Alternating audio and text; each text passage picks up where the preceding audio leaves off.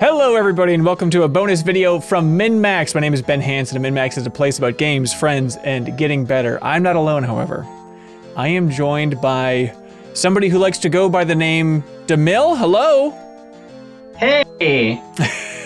It's very nice to hear your voice. In the chance that you watching this on YouTube did not follow this saga on Twitch, I streamed through all of Tomato Adventure, which is an RPG on the Game Boy Advance from Alpha Dream, which is the studio that made the Mario & Luigi series.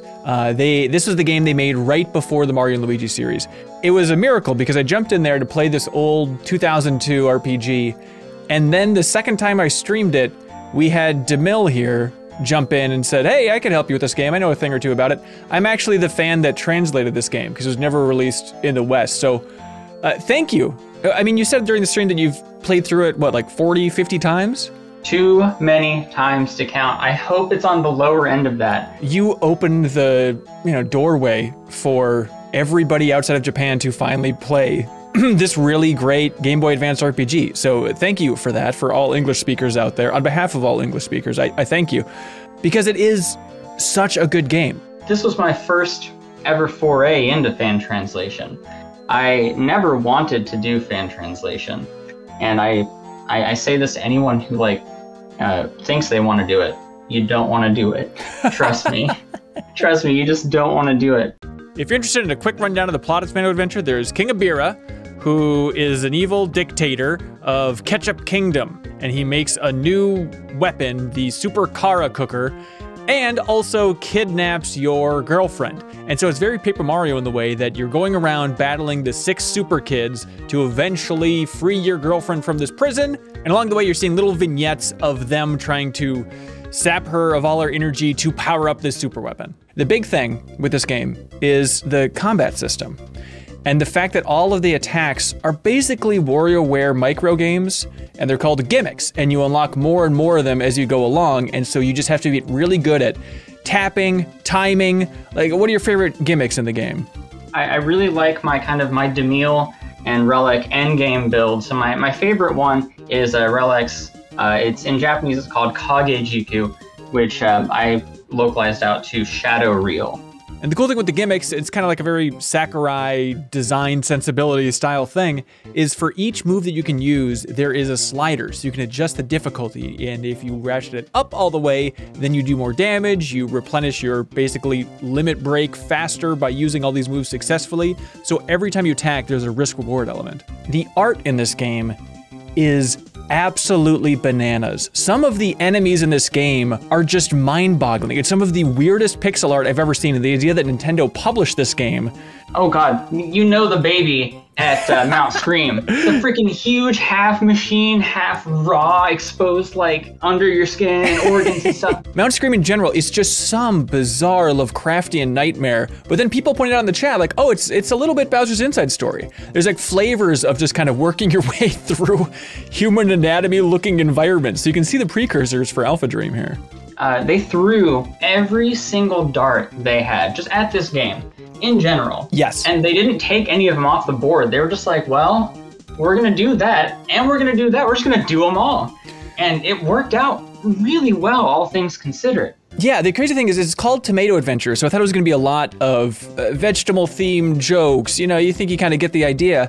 And then outside of that original town, where it's okay, you're a dropper, you're banished to this town, and outside of the first hour or so, then it just jumps around to different themed worlds, like some twisted Disneyland. So first you go to a toy world, that's the dungeon there. Then you go to a mayonnaise town. I guess the towns are always food themed, but then the dungeons themselves, there's a sunken ship that's all Christmas themed, with Christmas themed pirates and just weird enemies. The one that really blew my mind is there's Alcatraz, which is a prison, but also it's the inn. But then it is also a prison that is Jailhouse Rock themed. So it's Alcatraz with recording studios inside of it where bands are trying to lay down the sickest rock riff they can. It's just bananas. Who comes up with some of this stuff? But it's Alpha Dream. But it's surprising to me because, this is about Tomato Adventure, obviously, but their previous work was nothing like this. Yeah, so what, it was a card battling game called Kodo Battle? Yeah, Kodo Battle is it's a card-ish battling game where you put together a deck of kanji characters, so just Japanese characters that have different meanings. And what you can do with those is based on what they mean. So like the one for fire will let you summon a fire elemental monster or cast fire magic and things like that. But it's so straightforward, that game. You wouldn't know that the same people made it. It's just like, how did they go from that to Tomato Adventure? But I'm thankful they did. Yeah, I mean, a lot of it, I would imagine, comes from the director, right? Chihiro Fujioka, who worked on Super Mario RPG, but then also just worked on bizarre stuff like UFO, A Day in the Life. So he seems to be an eccentric guy, and you can go check out his Twitter feed. It's the greatest Twitter feed of all time, where it's just him looking directly at the camera and banging on some drums with the same smile and wave to start off every stream or every little Twitter video. It's incredible. Yeah, he has the comfiest Twitter account of all time. He could be your grandpa. That's just it. He is my Twitter grandpa. Like, that's the kind of old man I hope to be when I'm an old man. He's perfect. He's a perfect man. There's no doubt about it. But other environments in this game that are absolutely bizarre. Yeah. I mean, just like that sequence where there's kind of the moon balloon with the fake Beethoven.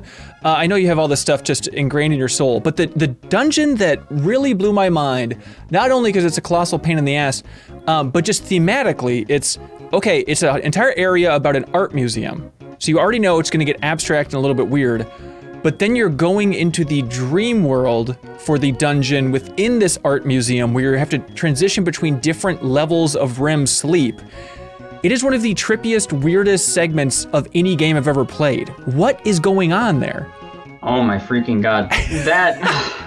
It really does come out of nowhere, and there's not really a good explanation for it. It's wild, and I told you kind of up front that it is a very straightforward, it always points you where you need to go. Right. It doesn't seem like it's pointing you where you need to go, but it always does. So it's only like nasty if you really get lost. Like you never really did, and I kind of was aiming you towards what you need. I was doing my best, like Nintendo, like the old phone counselors Nintendo used to have or whatever, those guys. But God, yeah, that whole section, like, if you're gonna show a friend this game and be like, hey, I've got this cool game, you show them a picture of the REM and REM maze, and you're like, look at this. Like, this is a Game Boy Advance game. And they're like, whoa, that's pretty neat. What is happening here? What is happening here? It is so trippy. It is so bizarre. Since you know the game so well, what stands out to you as like the funniest sequence in the game? Because there's a lot of funny stuff. You know, stuff that stands out to me, if I may cut you off, is just like, I like that weird scene where they're falling in the beginning and then they ask for a slow motion take to figure out what exactly happened. So it breaks the fourth wall in that vein a couple times, even characters talking about what music is playing for you at that current time and stuff like that. But what stands out to you as like the silliest moment in the game? There's a lot. Yeah. I really like the this kind of low-hanging fruit here. I like the pothead. I like his interactions. In Japanese, he's called the pot mania. I know that's a pretty questionable thing, but mania, someone who likes something a lot. Sure. You got that kind of meaning there. That works. But like his interactions, I just really, I like when he shows up again when you're like halfway through the cave or whatever, and he's like, "Show me your pot." I get a real kick out of him. Yeah, I know you love the character that gives you some special gimmick moves towards the end. Oh my God, Kaizo. Yeah, he is probably my favorite just because of the freak outs he has. The best. You know, that whole thing where he's like spinning and jumping around. Like getting his stuff to be kind of perfect and tight, the timing on his lines and stuff. And it was important because he's kind of insane. It gets old after you've grabbed a couple of gimmicks from him, but like that first time you're like, what is this guy? What's this guy up? What the heck? Yeah, and like I really recommend this game to people if you love Paper Mario, especially like the first couple Paper Marios. Obviously, if you're a Mario and Luigi fan, like anybody who loves comedic Japanese RPGs, I feel like is a certain niche within the gaming community, and like you would be doing yourself a disservice if you never checked out this game. There's ways to get it. The translation is solid. Thank you for all your work there. How long to beat? Said that it would take me 11 hours to get through.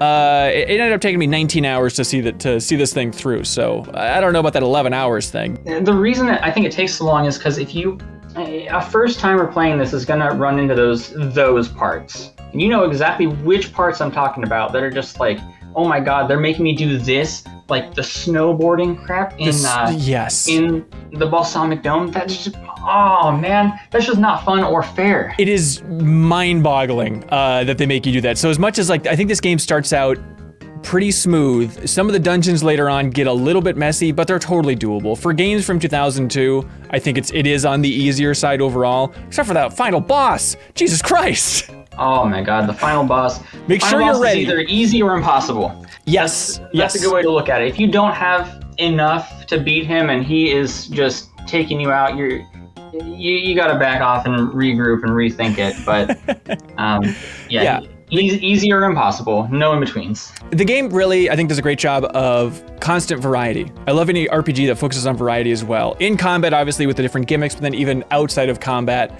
just having so many different weird one-offs for you to explore and for you to do.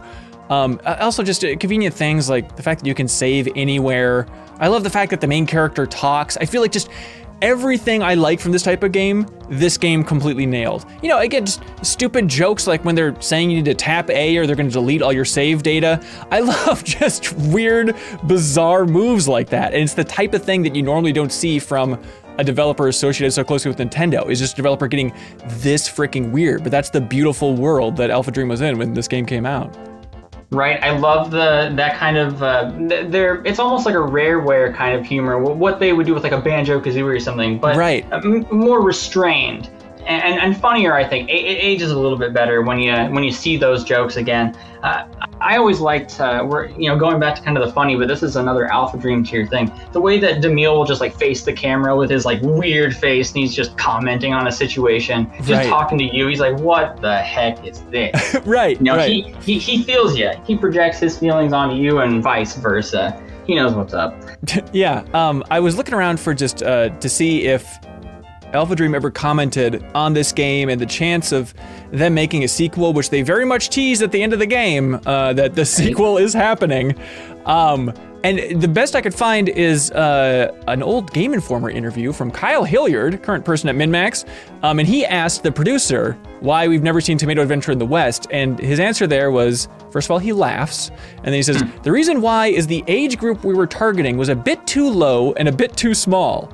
We also had some trouble with the battle system, and it wasn't received well at the time of release. Which is mind-boggling to me, because I was engaged in every attack in that RPG because of the battle system, which is something that you can't say for many RPGs, that every attack I was on the edge of my seat trying to make sure I perfected. Maybe if they had refined it just a little bit more, it might have made it. They might have made it over here, but at the same time, it's a good thing that they clearly learned a lot from this game. Yeah. Because when you jump from this to like Mario and Luigi, you can really tell that Nintendo is kind of hovering over their shoulder and being like, hey, what you doing there? And they really help them tighten up the screws on all the good ideas that they brought to this game. It's a good stepping stone of the game. Like, it's not perfect by any means, but it is so interesting to play. Yeah. So interesting to just, even as just an observation, just seeing what they would, they learned this is how we got these later games. Yeah, I'd rather have a bold, uneven, freaky RPG than, the standard JRPG, which we all know, hey, the mist is making everybody dangerous outside of town. Like, this is a weird RPG, which I'm completely on board for. How much attention did you get for releasing this? Like, it blew my mind that you said that you watching our stream was the first time you've ever seen anybody stream it. I tried not to be the center of attention on all of this. You could say that's kind of the way that I handle the whole project in general. When you put out a work like this, and I think you can appreciate this because you do, production, video production, writing and stuff. It feels like you're just kind of burying it all to people when you put out something that you put a lot of love into, right? And I just was like, I don't want to see it because I don't want to feel like that. I feel so exposed. This was the first time I sat and watched a stream of anyone doing it. I heard things through the hacker that I was working with to push this project out about different changes and what have you. But for the most part, I've kind of like laid low and tried not to get attention from it, just because I want the work to stand on its own. Okay. You know, I don't want people to think, oh, hey, that's the guy who translated Tomato Adventure. I just want them to go, oh, this is Tomato Adventure, you know? Right. Very Miyazaki of you. He kind of has that approach as well for, you know, stuff like Bloodborne. Like, I want to be out in front talking about this thing. Right. It's good enough that it does stand on its own. I don't know, being a name attached to it, I just want to be the person who brought, you know, joy to whoever plays this. If it puts a smile on your face, that puts a smile on my face. Well, hey, Demille, thank you so much again for all your work. Thanks for jumping on the line to talk even more. And this is now the rest of your life, is jumping on Twitch and finding people who are playing Tomato Adventure and guiding them through to make sure they experience this great game. I look forward to it. Thank you so much for enjoying it. Thank you for sharing it with all these people who would never have seen it. And thanks for having me. Absolutely. If you're watching this on YouTube, thank you. You can always throw a subscribe our way if you enjoy this type of content. Otherwise, if you go to MinnMax's main page on YouTube, you can find the unlisted full Let's Play of Tomato Adventure if you want to learn more. Or again, you can always follow us on Twitch at MinnMax Show. All right, until next time, everybody. Is there some famous closing or goodbye or anything in Tomato Adventure we should use? I'm just going to say so long and have a good day. If you are sick of snark, clickbait, and an avalanche of movie news, you can help support independent games media by subscribing to MinnMax's YouTube channel here, or checking out the benefits over on Patreon. It's a nice, clean handshake. You support us, and we won't make dumb, condescending stuff for you. Your support helps us continue our mission of focusing on games, friends, and getting better. Patreon.com/MinnMax with 2 N's. We'd appreciate it.